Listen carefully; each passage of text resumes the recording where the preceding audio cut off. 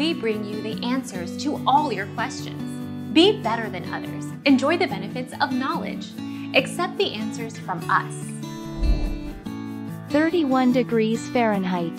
The temperature at which ice cream starts to melt all depends on the ingredients. Milk melts at 31 degrees Fahrenheit, but additional ingredients like sugar and cream have different melting temperatures, which can therefore alter how fast or slow ice cream melts. Our mission is to provide accurate answers. We think without knowledge, it is impossible to live a balanced life. Be competent, be skillful.